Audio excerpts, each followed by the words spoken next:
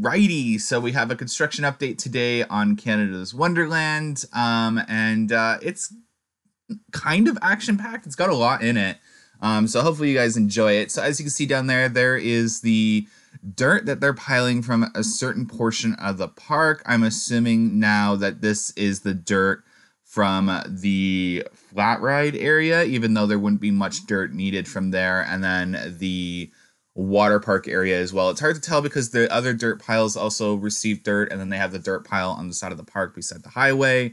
They're just piling dirt on property. Don't know why. But yeah, nonetheless. So the behemoths and Leviathan stuff that I needed to talk about, what we're looking for, and I can't tell if it's there yet. It looks like the gates may have been removed, is the gates that open and close when the train dispatches from the station. Those should be being replaced with a cylinder or a circular disc like on Fury 325. That is what we're looking for. It looks like there may be signs that they're going to install that, so that'll be exciting. It'll save them like about 20 seconds or maybe like 10-15 seconds each dispatch, which adds up to more ridership.